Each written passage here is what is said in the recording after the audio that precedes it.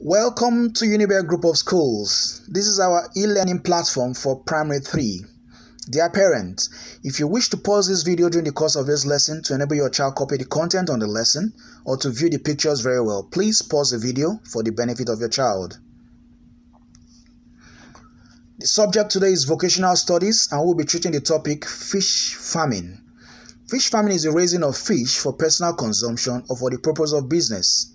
For consumption will mean you raise the fish in your farm. When they are matured, you feed from them, you eat them. You use them to prepare your meals, your stew, and you won't have any reason to visit the market to buy fishes anymore. For the purpose of business, you raise the fishes in your farm, and when they are matured, you sell them in the open market. You make money from them, you make profits from them, and use the money and the profits you make from them to solve other problems or to reinvest into the business to rear another batch of fishes. Fish farming is a branch of agriculture called fishery, and it's a very lucrative business you can do. You can start as a family. You can start by rearing 20 fishes, 30 fishes, 10 fishes for a start, and you understand the business from there, and then you know what next to do. Fishes are a very good source of protein. Just like we have the cow, we have the goat, we have other sources of meat that are also sources of protein. To go into fish farming, you need a pond. A pond is a very important thing you must have as a new beginner thinking of going into fish farming. There are three categories of fish ponds. We have the block and concrete ponds. We have the natural ponds in the soil. We have the plastic material ponds. In the picture here, you have the upper picture. You have the ponds made from concrete. The one below is a pond made from natural soil. Here, the farmer has to dig the soil and find water into the soil, into the hole he has dug, then put his fishes into the hole. And the fishes most times fend for themselves. You don't have to feed them all the time. These are ponds made from plastics. As you can see on the screen, they are made from tarpaulins, they are made from drums, they are made from any kind of materials, plastics. These are used just in case you don't have spaces in your compound for other methods of ponds.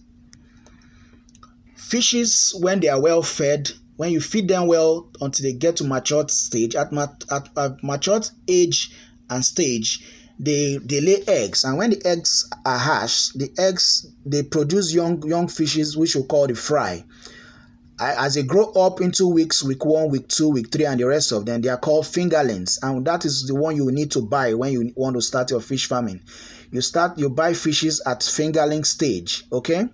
Most people prefer to go into fish farming, having their pond and all that. Some people prefer to go to the rivers to catch their fishes. Like you see a young boy like you here, he has his fish on his right hand and has his hook on his left hand. So you can also go fish hunting with your dad or your mom. If you have rivers around you, it's something you should practice how to go for fish farming, fish hunting. It's going to teach you the act of patience. All right. Then we have tools we can use for fish to catch fishes in rivers or in our ponds. We have the fishing net, we have the fishing hook, we have the fishing basket. We have other means and other ways we can catch our fishes from the ponds or from the rivers. So you read your textbook, you see more of them there. We have the catfish. The catfish is the most popular type of fish we rear in Nigeria domestically. We have there are several types of catfish. On the screen here, you're going to see we have the channel catfish, we have the blue catfish, we have the white catfish, we have the flathead catfish, we have the brown bull catfish, we have the yellow bull catfish, we have the black bull catfish. These are different types of catfish that you can use in starting your business. Before you select a catfish to rear, you must also do your research to be sure that the catfish can survive in your area. You can visit other fish farmers and ask questions, learn from them before you start so you don't make mistakes on your own.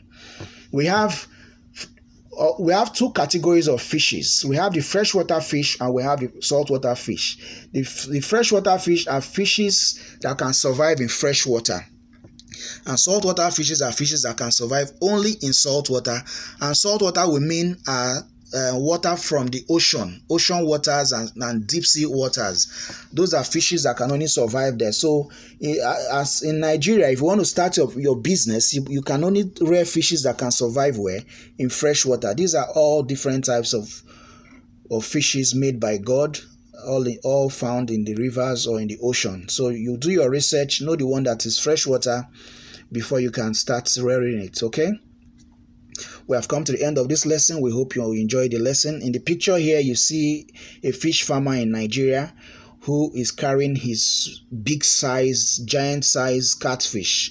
This catfish must have stayed with him for over a year, 12 months or thereabouts. This one is now matured for laying eggs and all that.